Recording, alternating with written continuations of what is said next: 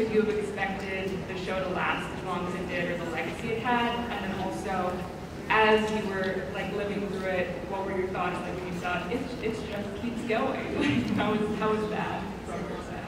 It was crazy because I remember filming the pilot vaguely because it was almost 20 years ago.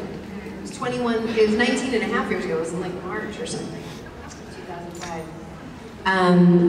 Oh, now you can hear me.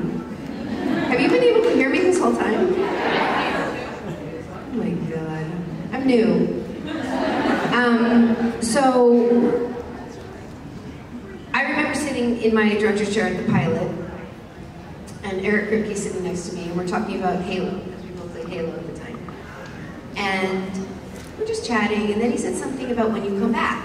And I was like, come back here? And he's like, yeah, we get the demo, totally, you know. I'm like, my flaming body burns this house down. And he's like, yeah, it's supernatural. And I was like, and sure enough, I went to the pilot screening and all this stuff, and everyone was very sweet. I'm like, oh, they're all being so cute about me like coming back. And like episode 8 or 9, here I was like, oh my God, seriously? I'm like, oh, but I'm a ghost, that makes sense. And then, so every time I got a script, it was only once or twice a year for the first 7 seasons. I was shocked every time. And then after season 7, I played a character called Eve, which was the mother of all evil creatures. And I was like, okay. And people would always say, like, season 8, season 9, like, when are you coming back? I'm like, dude, there is no possible iteration of me coming back anymore. Like, I've been a ghost, I've been a hallucination, I've been an evil something in heaven. And I don't know.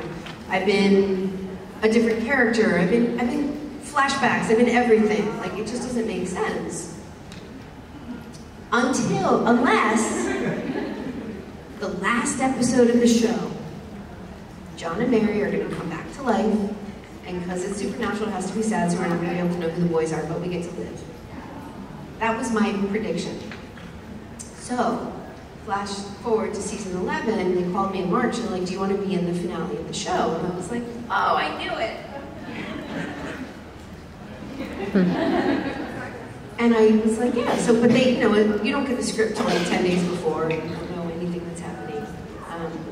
Even when you're on it, never mind when you're just coming back and so on. And I was at a barbecue with one of the producers, and I was like, oh, the show's finally ending. The 11 seasons is great. What are you going to do next? And he was like, what do you mean? And I was like, does he not know?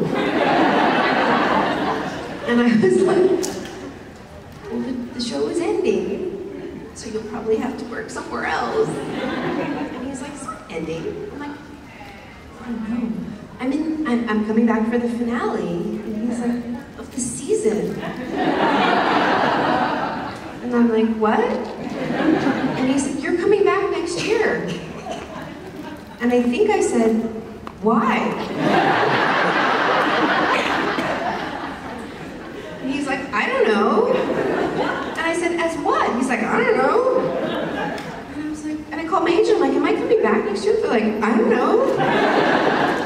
And so yeah, then they sent me a contract. It was supposed to be 6 episodes.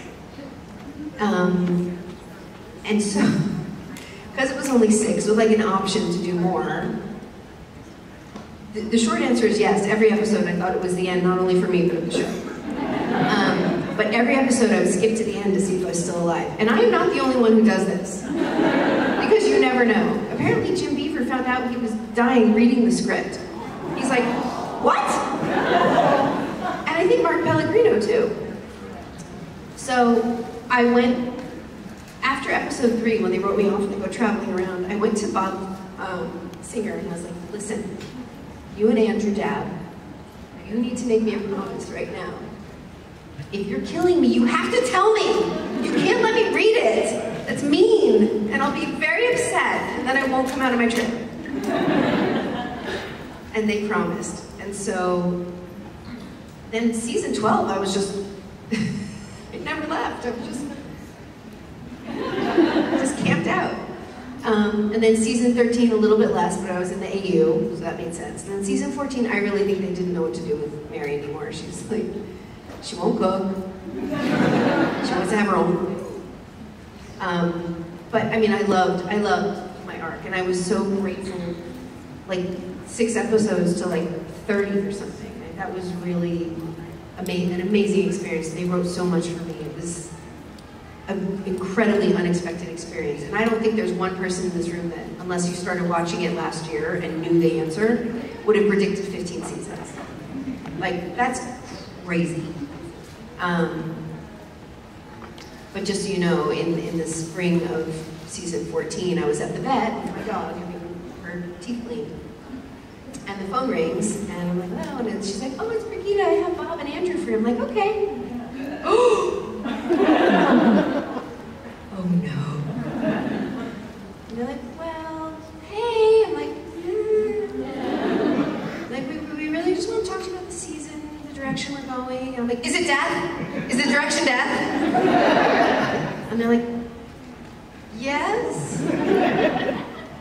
Okay. Does it have to be on camera? And they're like, no, you can die off camera. And they're like, you know, we just need a catalyst for the boys. I'm like, who kills me? Jack. I'm like, what?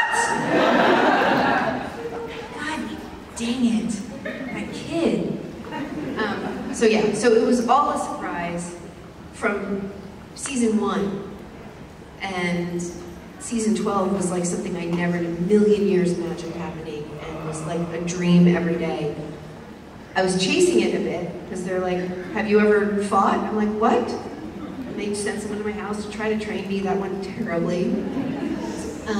So Mary, I felt like as Mary came back to life, I was chasing her art, her like learning curve, right? And I don't think I really found my footing until halfway through the season, in that episode at the Men of Letters with all the vampires.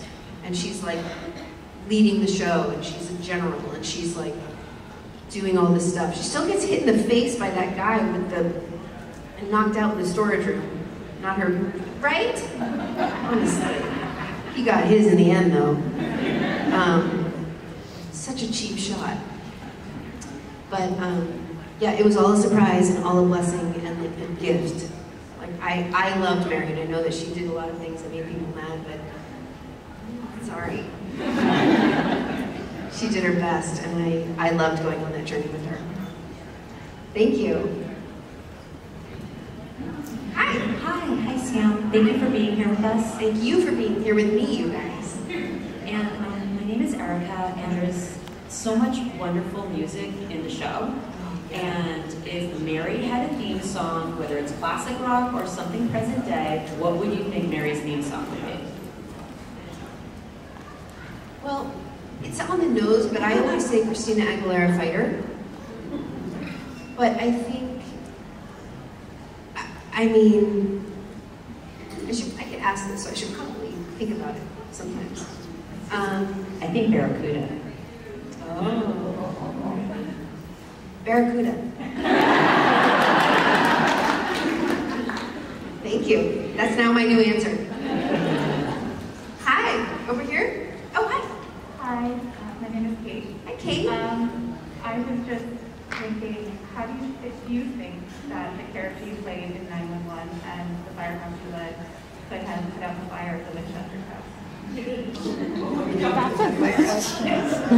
It was fueled by demons. And I think they would have come in and seen a person on the ceiling, and they would have been like, nope. But if anybody could have, it would have been my firehouse. Did they even call? Was there a fire department? There must have been. Yes. And I don't think it burned the whole house down, right? Can you even imagine? They're like, she was so surprised, she jumped to the ceiling and got stuck. Like, how does this explain that? And why did they arrest John? Did he immediately go on the run? I have questions. So, if anybody could have, it would have been my guys, but I don't think anybody could have. All right, I hear the band, so one last question. Thank you. Hi. Hi. Out of all the characters that you've played, which characters would you befriend in real life? Not